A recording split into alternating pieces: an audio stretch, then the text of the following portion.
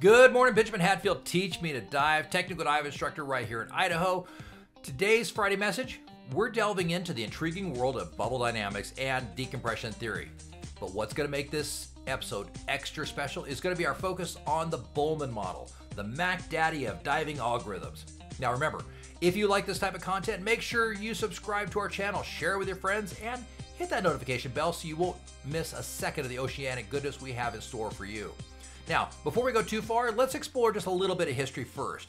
Let's start with a name that we have all heard before and time warp a little over 100 years ago to John Scott Haldane. Now, Haldane proposed in 1908 the first real mathematical model in the form of a decompression table for decompression modeling and had prepared it for the British Admiralty based upon his extensive experiment on goats and other animals using a clinical endpoint of symptomatic decompression sickness. Now, by the way, Haldane was yet another Scottish physiologist to make a key impact on the diving world, but at least this time he wasn't experimenting on snakes. Now, Haldane's revelation was this, that a 2-to-1 ratio of ambient pressure, and theorized that the body had 5 tissue compartments and characterized their ability to perfuse and diffuse gas in a half-time model. Haldane was working from the previous work of Bert and worked with the concept of stage decompression as early as 1907. Now, Haldane's model remains the basis for modern decompression tables, although Haldane's first decompression tables proved to be far from ideal. Now, even though they weren't ideal, Haldane's equation is used by many dive computers and dive tables today. Now, let's fast forward a little bit in time and we come to Captain Robert Workman, who in the 1960s, working with the U.S. Navy's Experimental Diving Unit, began to make significant changes to the Haldane concepts.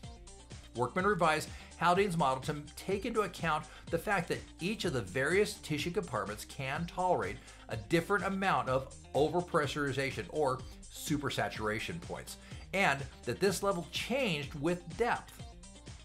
Now, he introduced the term M value to describe the amount of overpressurization each compartment could tolerate at any depth. Now, you might ask yourself, what is an M value? Let's visualize this for just a moment.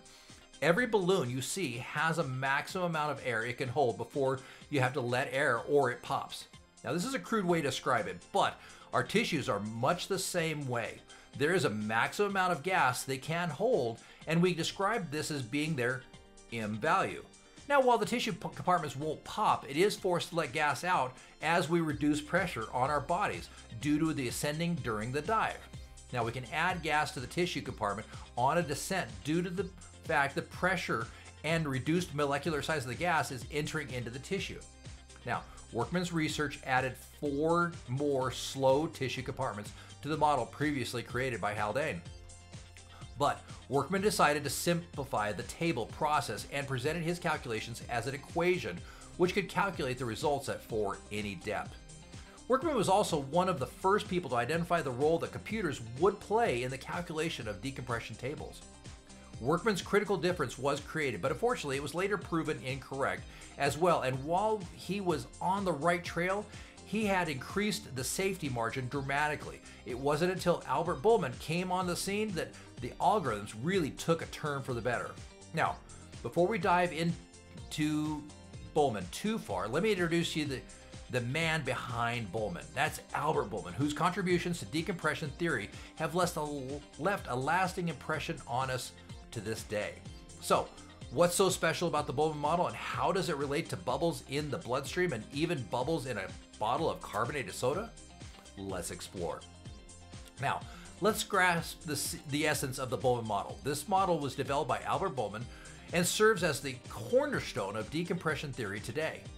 Albert Bulman's set of parameters is a Haldanean mathematical model of the way in which inert gases enter and leave the body. Bulman was able to build on the work of Haldane and the Royal Navy from 1908 and Robert Workman's M values in 1965, while working from funding provided by Shell Oil Company. Now, Bulman model meticulously simulates the behavior of a gas bubble in the human body during decompression. It accounts for the way dissolved gases come out of a solution or diffuse as pressure decreases during ascent. Through this, Bulman was able to increase the number of tissue compartments to 16 compartments in 1983, whereas Workman only had 9. Since 1983, Bulman has been updated several more times until 1980 with his final algorithm we actually use today, the ZHL16C. To make it work, the Bulman model relies on various principles and assumptions, such as how gases diffuse, nucleate, and grow within the body's tissue and fluids. The key lies in predicting when, where, and how bubbles might form. Now, let's appreciate the historical significance of the Bulman model. It was developed in the latter half of the 20th century and quickly became an invaluable tool for understanding the risks of decompression sickness. So why are we so concerned about bubbles forming in the human body, especially during diving? Well, these bubbles aren't as fun as those in your soda. They can be life-threatening. When you ascend too quickly during a dive or come up from great depths, the reduction in pressure can lead to the formation of gas bubbles in your bloodstream. These bubbles can block blood flow, damage tissues, and cause a serious medical condition known as decompression sickness. Now, here's where the Bulman model shines. It provides insights into bubble formation and growth, helping divers and researchers understand when and why bubbles might occur. This knowledge has significantly improved diving practices and safety. Now, let's make a connection that's sure to stick with you. Bubbles in a carbonated bottle. How do they relate to bubbles in your bloodstream during diving? Now, surprisingly, there is a connection. First, let's start with a sealed bottle of carbonated beverage in a bottle. As we look at the carbonated bottle while it's sealed, we can compare this to our body of a diver at depth. We would say the body is fully saturated to 100% of M value. These gases are neither entering nor leaving and are at equilibrium with their current pressure and surroundings. If we were to measure this on the Shearwater Perdix, it would read 0% on the GF99. The Apeks DSX would have no green bars on the GF gauge, and the Garmin Descent would show 0 on its gauge.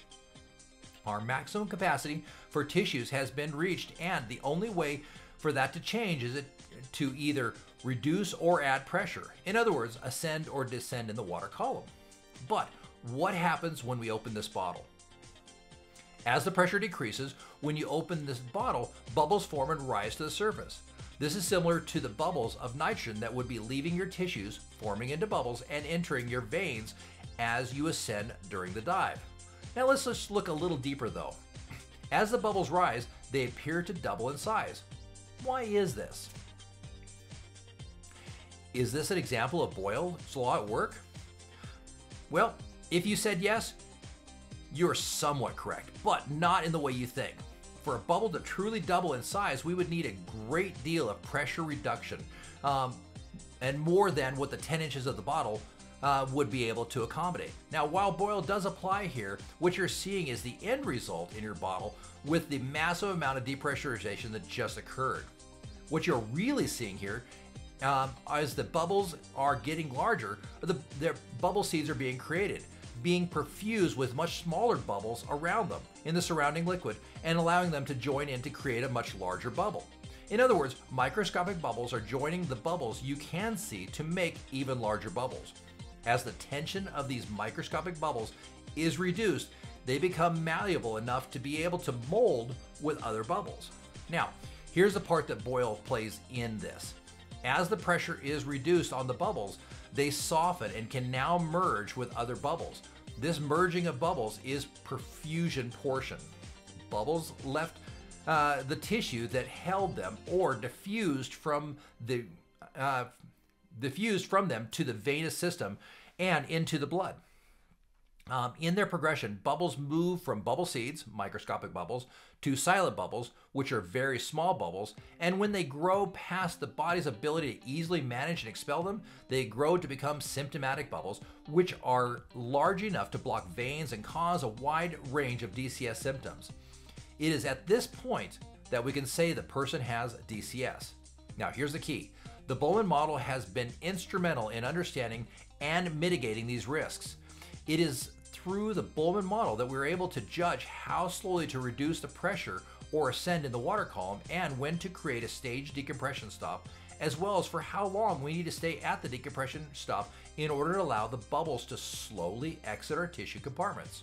Now, in closing, we've journeyed through the fascinating realm of bubble dynamics and decompression theory, from Haldane to Workman and landing on Bulman model. Albert Bulman's work has truly been a game changer, enhancing our understanding of the bubble formation during decompression and the dangers it possesses. The Bulman model isn't just historical. It remains relevant today, continuously shaping our diving practices and ensuring the safety of divers worldwide. Over the years, many people have tried to improve upon this model, from RGBM to VPM and even pile. Now, you may be wondering, where do gradient factors come into play here? Now, that's a good question. A gradient factor is simply this.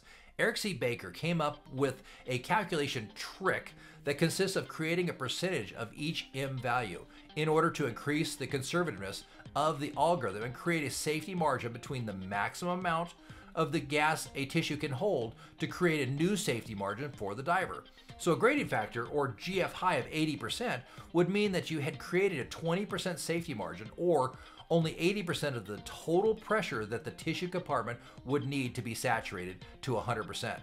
Now, one last note for your consideration in this. In the Bulman model that most every dive computer uses, there are 16 compartments, and each of these compartments have a different speed at which they off-gas, aka diffuse gas. By the way, this is also measured in half times.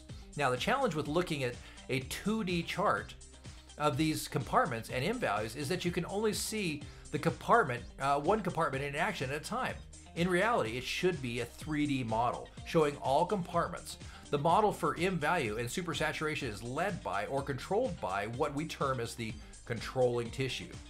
This is the tissue within the 3D model of the 16 different compartments that has reached the point of supersaturation and has the largest off-gassing diffusion of all the tissue compartments. Now, another way to look at this compartment is this.